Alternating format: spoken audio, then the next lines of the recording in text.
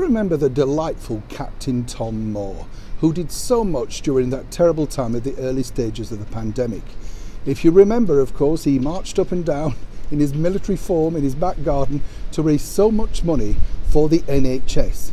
This is the NHS that we're always told to clap for, protect and save. So where did Captain Tom's money go? Hi, good morning, Neil Sean here in the heart of London. I hope you're keeping well. Thank you as ever for joining me today. It is lovely to see you. We're in that middle period, aren't we, between Christmas and New Year, where people are not quite sure what to do, you know. Should you do something invigorating, like start that novel you've always been promising to do? Or should you say just flop out on the settee and eat more chocolates? As you can see what I've been doing over the last few days, not necessarily following that stricter advice. But of course, it is also a time for just relaxing, recouping and regrouping. And of course, this is what we're looking at here in your sort of political news story of the day. Now, I was shocked to find, but I don't know about you, but in a recent reveal, the NHS has seen a 50% rise in managers who are now earning over £250,000 a year. That is, of course, the National Health Service here in the United Kingdom, Scotland, Ireland and Wales. Incredible when you think about it. And what's more incredible is this: the managers aren't exactly medically trained, so they apparently are either accountants or businessmen.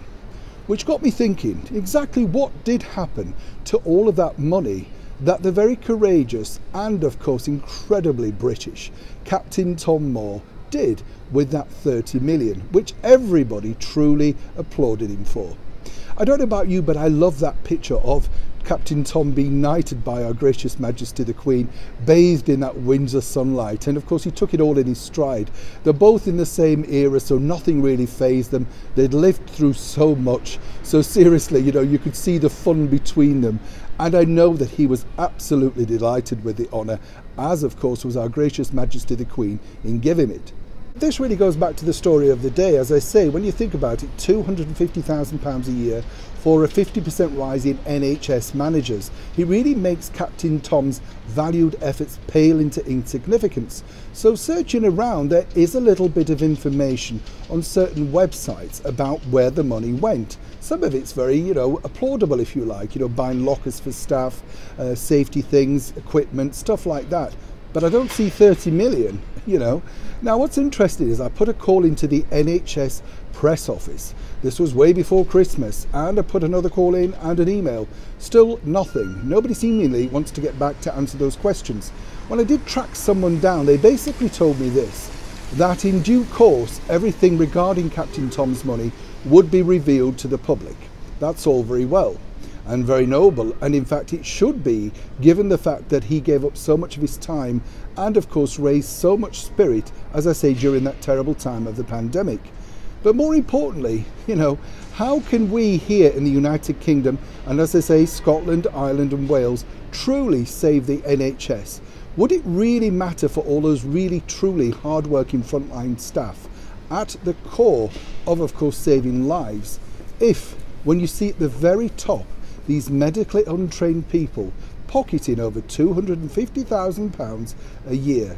And of course, yes, it is a business, it has to be run correctly, but why so many managers? And also, doesn't it truly make a mockery of all the things that these people are doing to raise money, apparently to save our much loved National Health Service?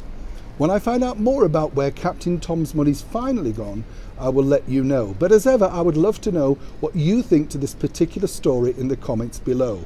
Should they be slashed, these top-rated, highly paid managers? Or indeed, are they worth their money? I know my feelings, but as ever, we have to remain impartial. But I'll let you decide exactly what your thoughts are about this particular story.